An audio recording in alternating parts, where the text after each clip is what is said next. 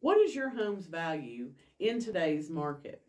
Our market is constantly changing, but one thing I can tell you, we still have a shortage of homes here in Morristown, Tennessee for sale.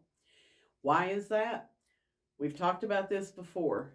Most home sellers or people who want to sell their home have a rate that is probably between 2.5% and 4.5%. They are not willing to give that rate up yet. They don't list their home, they're waiting on rates to fall. But the homes that do come on the market here in Hamlin County are typically selling within about a 30-day time frame. Interest rates have had their ups and downs since the end of last year. The Fed is projecting that they will make 3 interest rate cuts throughout 2024. I don't think we're going to see that happen before June, but once the mortgage interest rates follow suit and start to come down, we are going to see the floodgates open.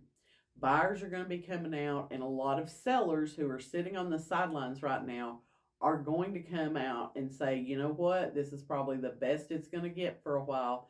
I need to go ahead and make my move if that's what they're thinking about doing. So how do you know what your home is worth? Well, what we do as agents is we look at homes in your neighborhood or within a 2-mile radius of where you live. We see what those homes are selling for. What amenities do those homes have? What upgrades, what improvements do they have compared to your home?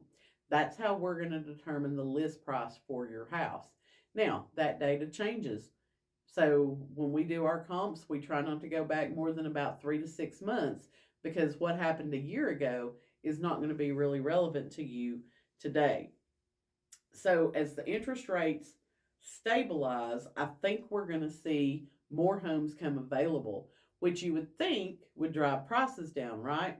I don't think that's going to happen. I don't think we're going to see any kind of a drop in home prices in Hamlin County this year, because we have so much buyer demand, not just from locals that are looking to move, but also from the out-of-state people that continue to move here, maybe for jobs, maybe for retirement, but we are in a great location for people that want to retire.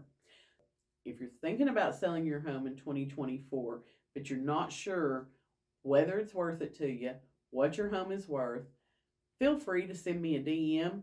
We can have a 15-minute conversation, and I can let you know an approximation of what your home is going to be worth in the 2024 market here in Hamlin County.